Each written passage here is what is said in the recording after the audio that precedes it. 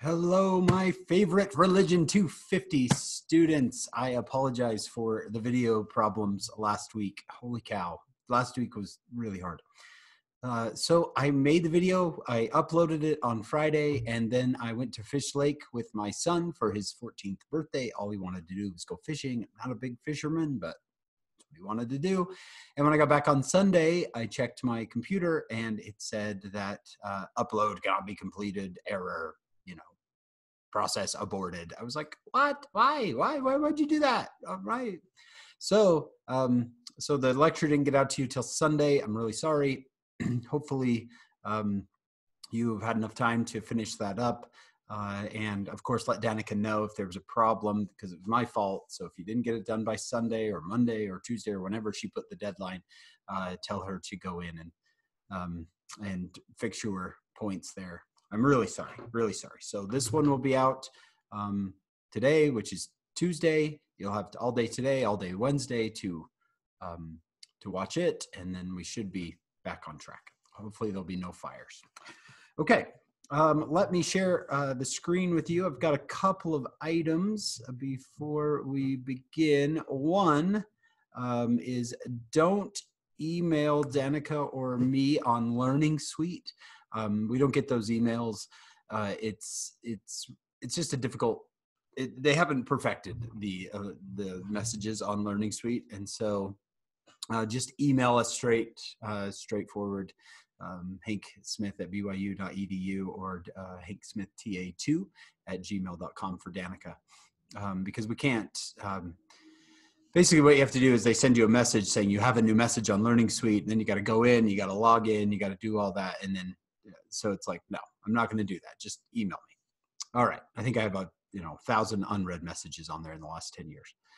Okay. And also someone asked me about shared study groups. Absolutely. You can do digital study groups with each other. Totally fine. The one thing that is on the syllabus that the religion department, for some reason, a couple of years ago created a policy on, and that is doing mass sharing. They don't allow like Google Docs, Quizlets that are open to everyone, things like that. But yeah, if you create something for you in your study group, totally fine. But just, it's the mass sharing stuff. It has something to do with copyright and I don't know. So you can read that on the syllabus, but okay. If you have any questions on that, concerns, let me know. All right, let's talk about what we did because last time we were together, because we have an exam and we want to make sure that you are ready for it. So all the questions on exam 1 will come off these review slides. So like an easy question is, who is known as the father of the covenant people, the house of Israel? And you would say Abraham. Now the covenant of Abraham goes way back to Adam, right? But we call it the Abrahamic covenant just because, it's kind of like Melchizedek priesthood. He's just kind of this guy, and it was really great. And so we put his name on it, even though Melchizedek priesthood existed before Melchizedek. It was just known as something different. Does that make sense? The Abrahamic covenant existed before Abraham. It just was known as something different. Okay. Isaac, the son of Abraham, and Jacob, the son of Isaac, both received the covenant and passed it on, taught it, and passed it on to their children. The 3 P's of the Abrahamic covenant are the easiest ones. I find it's easy to remember that they'll have posterity, including in theirs, the future Messiah, not in ours. He's obviously come already. Priesthood and property, promised lands. So Elder Bednar said, D-A-B, do you see that? We were foreordained in the premortal existence and born into mortality to, I'll probably have you finish that statement on the exam, to fulfill the covenant and promise God made to Abraham. That is who we are. That is why we are here today and always. So this Abrahamic covenant is why you came to earth, right? You didn't come to earth. I mean, you did come to get a body and be tested, but it's much more than that, much more than that. Okay. Sometimes we forget why we're here, right? We were foreordained in premortal existence, born in mortality to finish 94% of Netflix. If you can do it, right? It's me. Okay, Book of Mormon. All the Isaiah chapters, Jacob chapter 5, Christ, 2nd Visit, Nephi. They're all about the Abrahamic covenant. But the problem is those are all the parts in the Book of Mormon that most people don't understand. So we're going to make sure we get better at those as we talk. President Nelson, pretty much the same statement as Elder Bednar. You were sent to earth at this precise time, this most crucial time in history of the world, to help gather Israel, right? You know, where the house of Israel comes from, the family of Abraham. There is nothing happening on this earth right now that is more important than that. There's nothing of greater consequence. So in order to understand the gathering of Israel, we first have to understand the history of Israel and the scattering of Israel. So we started out talking about Abraham, Isaac, and Jacob. You should be able to tell me who those are.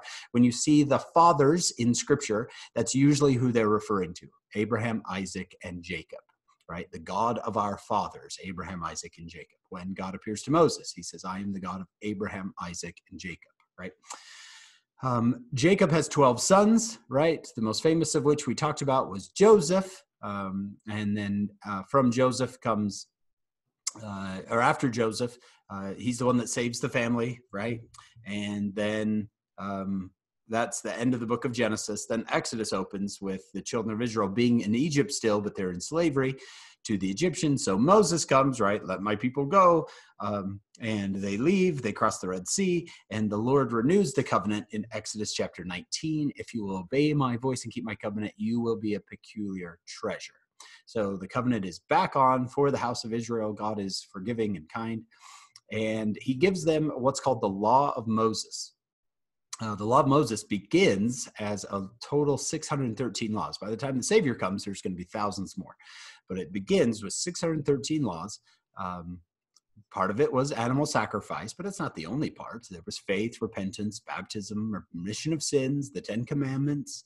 Eye for an eye was given as restitution, not revenge initially. And the whole center of the Law of Moses, the whole center of the house of Israel, the tribes of Israel, was the tabernacle at the center. It was where they went to pray, to offer sacrificial offerings. We talked about the high priest and his clothes, right, represents Jehovah. So God is in their midst, right? He has them on the breastplate, the shoulders, right? The tabernacle had 3 separate areas: the courtyard, the holy place, and the Holy of Holies. I think I have a picture of that right there. So you have the courtyard right there, which is where all those tables are. And then inside the tent, which is the actual tabernacle, you have the holy place in the first room that you would come to from the brazen laver. That's the holy place. And then in the back room, 1 and 2, that's the Holy of Holies. Okay. Let's see. Where was I? Oh, okay. And Yom Kippur. This is the biggest day for Israel of the year, the biggest day of the year for Israel, and it's at the tabernacle. It's called the Day of Atonement, Yom Kippur. It's commemorating the day Moses came down after they'd off the mountain, since they'd worshipped the golden calf, and tells them they've been forgiven of their sins. So the high priest, representing Jehovah, is alone in the tabernacle. This is the one day he's going to take all that extra, fancy garb off, and he's going to be dressed in white, just like every other priest, just in a simple white robe. He's going to wash his hands and his feet. He's going to pray at the altar of incense. We talked about him with his hands up, praying in front of the veil, asking God to hear his voice and show mercy upon us. This is the day that if he comes out of the temple alive, then God has forgiven their sins again every year. He's going to forgive their sins, right? And then he has the 2 goats, right? We talked about one of them. He has the blood. He takes and sacrifices, and he has the blood, and he takes it into the Holy of Holies and sprinkles that blood on the Ark of the Covenant.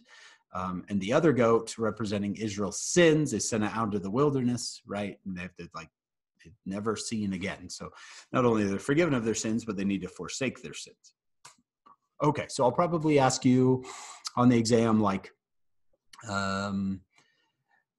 what was the center of Israel during the time of Moses, right? And you'd say that tabernacle, right? That was the center. That was the holy place. I might ask you what Yom Kippur is. I might ask you, I don't know, you guys.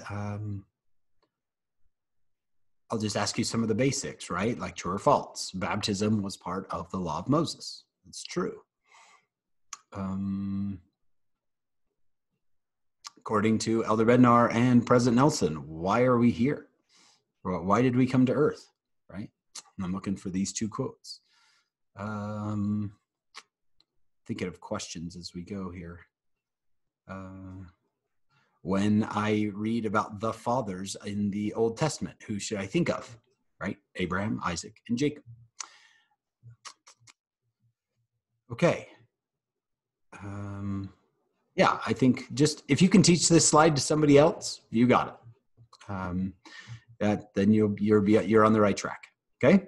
All right. I feel good. Let me know if you have any questions. I can take questions and either put them in the lecture. If you send me a question, you say, "Hey, Brother Smith, could you answer this in the lecture?" Or I can answer it at the Q&A if you can't make it to the Q&A. Okay.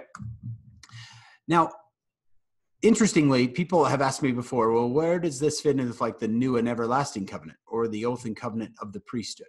They're the same thing. Now, some people might say, well, they're a little bit, different in some details. Yeah, sure. But they're pretty much the same thing. Look, I mean, Section 84 of the Doctrine and Covenants is the oath and covenant of the priesthood. Does this sound like the Abrahamic covenant? Those who are faithful unto those two priesthoods which I have spoken, magnifying their calling, are sanctified by the Spirit and the renewing of their bodies. They become the sons of Moses and of Aaron and the seed of Abraham, and the church and the kingdom of the elect of God. They who receive me, receive the priesthood, receive me, saith the Lord. For he that receiveth his servants receiveth me, and he that receiveth me receiveth my Father, and he that receiveth my Father receiveth my Father's kingdom. All that my Father hath shall be given unto him. It's the same promises. It's the same duties and promises of the Abrahamic covenant. We just call it in this one the oath and covenant of the priesthood. With the new and everlasting covenant, same idea. In the celestial glory, there are 3 heavens or degrees, and in order to obtain the highest, a man and woman must enter into this order of the priesthood, meaning the new and everlasting covenant of marriage. If he cannot obtain it. Well, that's pretty obvious. If they're offering them posterity, right, that God wants them married, and married by, the right priesthood authority. So it's the same thing, maybe different aspects of the covenant, but it's still the same covenant that was basically promised to Adam all the way up through us. Do what I ask you to do, be faithful, receive me, make me the center of your world, right? Keep the commandments, and you'll receive all that my Father has, more than the sands of the sea, right? We get a little too complicated when we start saying, okay, what's the difference in the covenants? I don't think the Lord cares that much, as because they're pretty much all the same idea. We just call them different things. Okay. We talked about the movement from the 3 rooms and how it becomes more holy as we go. I think I found some of the pictures I was looking for last time. So there he is. He's at the altar of incense. He's got the ashes that are burning from the fire in one hand. He'd take a little shovel, and he would hold the shovel like this, and he'd have the little shovel, and then the cup in the other hand where he's got the blood from the goat. Here he is walking up from the outer courtyard, and he's going to go into the temple all by himself. And there he is at the veil, right? And he's got the cup in his hand, and he's got the shovel in the other with the ashes. So just some other pictures from Yom Kippur I was looking for. And hopefully this helps those of you who've been endowed. Hopefully all these, if you just look at him, his clothes, his hands, everything looks very familiar. Okay, let's talk about the Passover. The Passover is the second most sacred day for Israel. So what is it for you and I? What's our most sacred holiday? Probably Christmas. Well, it used to be sacred. Christmas and then Easter, right? So that's kind of like what this is. This is kind of Christmas and Easter. Yom Kippur and Passover, 2 different days. Yom Kippur is the most sacred. Passover is second most sacred. The Feast of the Passover was instituted to commemorate the passing over of the houses of the children of Israel in Egypt when God smote the firstborn of the Egyptians, and more generally the redemption from Egypt. So if you don't know what this is, when Moses left Egypt, there was 10 plagues. He was trying to get the children of Israel out of Egypt, and Pharaoh wouldn't let them go, and each plague took down an Egyptian god. I think I talked about this last time, until finally the last plague comes and destroys Pharaoh himself, and then they leave, right? So that night when Pharaoh's son was killed, there came a destroying angel, they said, but Moses told the children of Israel, if they will put the blood of a lamb over their door, right, just wipe it on their door and the side posts of the door and the top, then the destroying angel will pass over their house. So a male lamb of the first year without blemish was chosen for each of the family in Israel. It was slain by the whole congregation. So when it comes to the time of the Passover, if my dad is still alive, then we all go to his house and we all walk up to the temple together, and we have this lamb, and it's spent a few days with us, so we've kind of become attached to it. It's supposed to be this way. It's supposed to be difficult. It's supposed to be a sacrifice. The whole family takes it up there, and the priest will kill it, right, very quickly. It's not a torturous thing. The priest will kill it and will take its blood and put it on the lintel, that's the top of the door, and the two side posts of the doors of the house. And part of it is going to be used. We'll talk about this more when we get to the Savior's Last Supper. But this is an important day in Israel, and it's one that we need to understand and know about in order to understand the Savior's life. Okay, they wander in the wilderness for 40 years. I think we talked about them not going into the promised land because of Joshua and Caleb. Oh man, you guys, I can't remember if we talked about this. All right, so let's talk about it. So Moses leads the children of Israel out of Egypt, and they go straight to the promised land. I remember talking about this. Didn't we talk about this? And Moses sends in 12 spies, and 2 of them come out and say, let's go forward and do this. Their names Joshua and Caleb. Let's go in and fight. That's our property. God will give it to us. And 10 of them say, the people are too great. They're giants. We're grasshoppers. It's a bad deal. And Moses asks the children of Israel what they want to do, and they listen to the 10 instead of the 2. The 2 were Joshua and Caleb. And so they wander in the wilderness for 40 years. We talked about that. We say 40 in the scriptures, in the Bible, can be translated as 40, meaning the number 40, or it can be many, right? So they wander in the wilderness for many years until the Lord takes Moses out of their midst, right? He gets to see the promised land, but he never gets to enter, poor guy. And then the Lord puts Joshua in his place. And that's the beginning of Joshua, basically the book of Joshua, after the 5 books of Moses: Genesis, Exodus, Leviticus, Numbers, Deuteronomy. Those are called the 5 books of Moses. And the next book in the Bible is Joshua. And Joshua takes the place of Moses. Can you imagine taking the place of Moses? That'd be miserable. And most of you know the story of Joshua and the Battle of Jericho, right, where they cross the Jordan River, and the first city they get to is Jericho. It's still there, by the way, the city of Jericho, just on the other side of the Jordan River. And they enter the city, and pretty soon they conquer the land of Israel from the Canaanites. Those are the people who live in Canaan. That's the original name of the land. We call it the Promised Land, or Israel, but the original name was Canaan. All right, so Israel is once again established in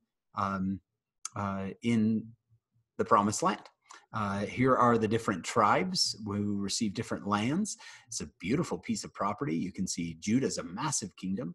The Sea of Galilee, you can see the Dead Sea down at the bottom. That river that goes up, well, actually it comes down, but that line that goes up is the river called the Jordan River. And that is the sea above it is called the Sea of Galilee. That looks kind of like a harp, or like, what else is it? I can't tell. All right. So this is going to be good, right? God keeps his promises. They came back. They deliver us to the promised land. He gave them Moses and now Joshua, and they are delivered to the promised land, right? If you're obedient, God will keep his promise. So what do they have to do? They just have to keep being obedient. That's all they have to do, is keep being obedient, and God will continue to keep his promise to them. Great, right? Not that hard, right? It's the same thing with us, isn't it? All you got to do is be obedient. All you got to do is make good choices. And, you know, you're not going to have a perfect life, but God's going to bless you. There's going to be blessings built into being obedient. You're going to be set, right? Oh, well, what happens? Well, over time, there's a series of judges that come after Joshua. And it starts out okay. I like this picture. Look on the left-hand side. It starts with Joshua. Obey the commandments of the Torah. The Torah is the 5 books of Moses, right? The promised land. Here we go. It's going to be great. So they have a series of judges. Look at the pretty good line. Do you see that? I like that. The pretty good line with Ehud and Deborah. Then, okay, Gideon, right? Gideon, the sword of the Lord, and of Gideon. And they're trying to be obedient. And then it gets worse and worse. And then it gets really bad with Samson. And by the end of the book of Judges, things are not good, right? So, of course, God is sending prophets. This is what he does whenever, when people are not doing the right thing. God sends prophets to warn the people. And who does he send in this case? He sends Samuel, who is the son of Hannah. If you don't know this story, it's a fantastic story where Hannah goes to the temple one morning. She goes to the tabernacle. There's no temple yet. There's going to be soon. She goes to the tabernacle and she prays for a son. She's barren and she has no children. And for this is not only a trial just because you can't have children, but it's also a social kind of death sentence. People will feel terrible for you and your husband, and it's just like you're cursed by God. What's going on? So she goes to the temple to pray. And that guy on the left looking at her, his name is Eli, and he's the high priest, right? They don't have him in his garb like he should be, but couldn't find a picture with him in his high priest clothes. Okay, so she's praying for a son. Eli comes over and he says, "You shouldn't drink this early in the morning." She's like, "I'm not drunk, I'm praying." He's like, "Sorry." And so he says, "What are you praying for?" And she says, "I'm praying for a child." And he says, "You will have a child, and he'll be great in this, in the sight of Israel." And that's a few years later. You can see the picture on the right. Hannah comes to present her son Samuel to Eli. There he is in his high priestly garb. I don't know why he's sitting on some sort of throne, but she comes and presents him, and basically says, "I give him to God. He can basically work here in the temple, and he can be the Lord's. The Lord gave him to me and other children, and I want to give him back." So the story of Hannah is incredible. It's going to come back up when we talk about Mary, the mother of Jesus, because she's a big fan of Hannah, apparently. So it's an absolutely beautiful story. Well, Samuel grows up. You guys know this story you probably have heard this story where Samuel's in bed and the Lord says, "Samuel, Samuel." He gets up. He thinks it's Eli who's calling him. And he goes to Eli's room and he's like, "What did you want?" And Eli's like, "I didn't call you. Go back to bed." So he goes back to bed. "Samuel, Samuel." He goes back to Eli's room. Eli's like, "I didn't call you." The kind of back and forth. You probably heard this story. And then basically what happens is Samuel is called as the prophet in Israel. Eli hasn't been doing so well with the kids. His sons are terrible. They make terrible choices. I shouldn't say they're terrible people, but they make terrible choices. And Samuel is now the prophet. And what happens is the children of Israel, if we go back here, the children of Israel are surrounded by countries who have kings. And they go to the prophet Samuel when he's older, and they say, "Samuel, we want a king." And Samuel goes to the Lord and says they want a king. And the Lord says, this is a terrible idea. And he lists off all the reasons why. And he basically says, I want you to be different. That was the whole point, right? You'll be a peculiar treasure to me. You'll be different.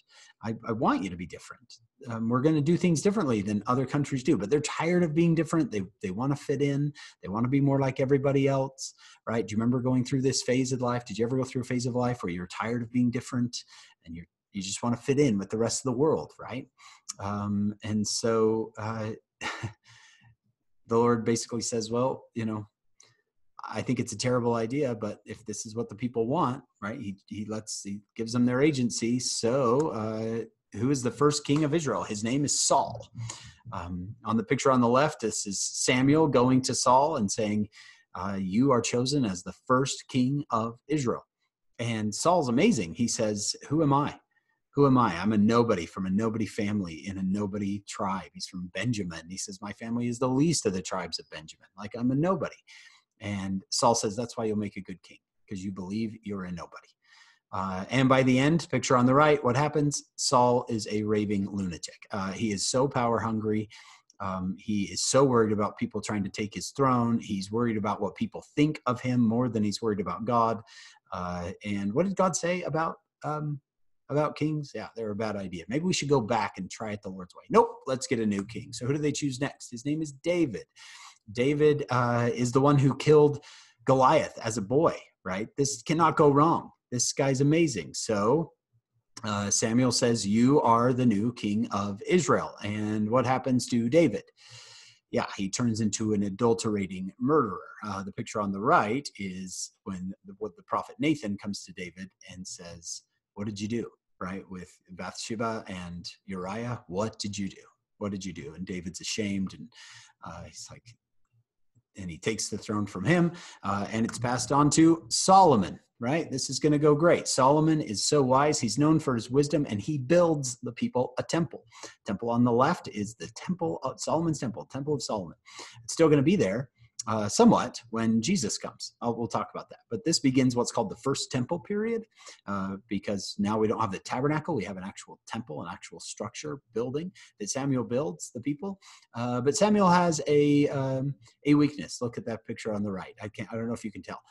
Samuel has a certain weakness, and that is he loves to be loved. And so he gets 700 wives, not 70, 700 wives, and 300 concubines, which are basically just girlfriends. His life is so, it's just a mess. His life is a mess because a lot of these women are not Israelite, and they want other gods set up, right? Their gods. Set up. And so Solomon starts setting up other gods. So there's a lot more to this, but we got to go quick here. Solomon starts setting up other gods in Israel. It's a terrible thing. And Solomon's answer for pretty much everything is just tax the people more. So whenever there's a problem, he's like, well, just tax them more and pay for it, right? Just tax them more, right? You'd be like, Solomon, I have a problem. He's like, here's some money, go throw it at it, right? That's his answer for everything. Well, what happens when you tax people too much? Yeah, there's a point where people are done being taxed, and that's what happens. After Solomon, the kingdom is broken. It's called the divided kingdom now. Israel divides into Israel, the northern tribes, the 10 tribes of Israel, even though they really don't have tribes after this, and Judah in the south with 2 tribes, Judah and Benjamin. So now they've broken in half. And this is terrible, right? Because remember back with Joshua, all you gotta do is keep the commandments, you'll prosper here, and it's not going well. So now there's 2 kingdoms, Israel in the north and Judah in the south, and they both have different kings. This is one of my favorite pictures, or I found this the other day. I love this. Okay. So this person listed off the kings of Israel and now the kings of Judah, because now you have 2 kingdoms, you can have 2 kings. So the first one's Rehoboam and Jeroboam. And look, he just lists them all. Disobedient, disobedient, disobedient. That's the kingdoms on the north. Disobedient, disobedient. So which ones do you think is going to be destroyed first? Israel or Judah? Yeah, look at disobedient, disobedient, disobedient. And then my favorite was down here, the kings of Judah. Disobedient, disobedient, obedient, obedient, disobedient, obedient, murderer, obedient, obedient, obedient. Hey, we got a turkey there of obedience. And then I love this one with Ahaz, particularly horrible, completely faithful. Hezekiah, he is a great guy. Manasseh, particularly horrible, disobedient, very faithful. Disobedient, disobedient, disobedient. So you can kind of see that how the kings are going to go from this point on. And the Lord continues to send prophets to both the kingdom of Israel and the kingdom of Judah, trying to get like Elijah and Elisha. These are all during this time period where he is calling on these people to repent, to come back together, to be ruled instead of not by kings, but by prophets and by God, by the law of Moses, right? And they don't want it. But some of these kings of Judah, they're okay, right? They do okay, and we'll talk about those. So here's basically how it goes from the divided kingdom on out. You have well, let's put these side by side so you can kind of see how they go. So you have the kings of Israel, that's the kingdom in the north. You have the kings of Judah, that's the kingdom in the south. And I know you're like, Brother Smith, why does this matter? It's a class about Jesus. Well, we've got to have a little background here, or else we're going to get to Jesus's time and have no idea why the things are the way they are, why people act the way they act, right? And so then we're just going to be a bunch of ignorant people talking about things we don't understand. And so it's like, we don't want to be a gospel doctrine class. Okay, so sorry, that shouldn't have been out loud. Okay, let's talk here. So we have our first 2 kings of, one of Israel, Jeroboam, and the king of Judah is Rehoboam. It keeps going like this, and you've got this guy Asa or Asa, depends on however you say it, I don't care, who lasts a long time. He is one of the kings of Judah who lasts like 40 years as the king of Judah. Then you have a guy named Jehoshaphat, who's a pretty good guy, very faithful. And on the other side, you have Ahab, who is really, he's the one that marries Jezebel. It's just a terrible situation. Then you can see that just king after king after king. Eventually, the king I want you to really notice is the king on the bottom right. His name is Hezekiah. All right. During the reign of Hezekiah, or just before it, during the reign of King Ahaz, comes a particularly important prophet. His name is Isaiah. Isaiah comes around 740 BC. So do you see that Ahaz is right at the end of his reign when, right at the beginning of his reign when Isaiah shows up? And so Isaiah is going to start speaking to Ahaz and then to Hezekiah. And that's a particularly important story that we'll talk about next time. But as you read Isaiah, I think that's what's coming up, right? As you're reading Isaiah, I want you to do three things for me. I want you to look at three layers, because it's important that we understand all three layers. The very first part of Isaiah we need to understand is his own time and place. So if you understand these two areas, these two kingdoms, you'll understand Isaiah's prophesying a little bit better, because what's happening is he is going to Ahaz, who is the king of Judah, and he's talking to him about Pekah, who is the king of Israel. And this is the time where Judah and Israel are kind of warring against each other. And so if you can kind of understand that, you'll read Isaiah and go, oh, I kind of understand what he's talking about here, because you've got to know the history. You've got to know who these kings are, because he's talking about his own time and place. Second layer on Isaiah is a very Christian layer, which is more eisegetical, right? Exegesis would be studying Isaiah in his particular time and place, what he meant. Now, eisegetical would be, let's add a Christian layer onto this and look for the Savior in the chapters of Isaiah. And then let's add a third layer, which would be basically a Latter-day Saint layer, where we're looking at millennium and resurrection, that type of idea in Isaiah. So there's basically three layers I want you to see. But that first layer is important. Understanding Isaiah in his time and place, in his context, is absolutely crucial. So that's what we're going to be after here for the next couple of days. So don't get too frustrated. I'll make sure that you understand it. Don't get angry, like, oh, why can't I understand this stuff? You will. It's helpful. And I'll even give you a place where you can go and you can get extra if you want. If you're like, Brother Smith, I really want to understand Isaiah. We can do this layering thing with the rest of the Bible. For example, if you're a Christian and you study the story of Noah and the ark, right? Could it be literal? Sure. It could be a literal story. Could the Lord flood the earth? Sure. He can do whatever he wants. He's God. But I have a tendency to read these things more figurative. So when I read this story, I try to learn from it, right? But I also look at baptism, because that seems to be, when you put that Christian layer on top of the earth being completely submerged in water, you're going, okay, the earth had to be cleansed before it could receive the Abrahamic covenant, right? I like that idea. Now, again, could it be literal? Sure. It could 100% be literal, you guys. I do not want to be the person who's like, oh, come on, that can't be literal. I'm not going to pretend that I understand things that God's in Isaiah 55, it says, my ways are not your ways. My thoughts are not your thoughts. I think he means I'm smart and you're not. So I'm not going to go there and go, well, I don't think it's scientifically possible. If God create the earth, he can do whatever he wants. But I try to read it and say, okay, what may be the figurative meaning in this? Same with the serpent on the staff, right? I think we've talked about this one. The serpent on the staff would be representative of the Savior. If you look to him and live, we would see the Savior in that story. Again, this is very eisegetical. You're putting a Christian layer on this, but I like it. What about Jonah and the whale? Could God put a man inside a whale for 3 days? Sure, he can do whatever he wants. But I see the Savior in the tomb, right, for 3 days. Jonah comes out of a place he should never have come out of, and yet he did. And here you've got the Savior in the tomb. One story I wanted to look at in particular that a lot of people don't understand or know is the story of Abigail. This was during the reign of King David. And Abigail is the wife of a guy named Nabal. So what happens is that David has been nice to her husband, Abigail's husband, Nabal.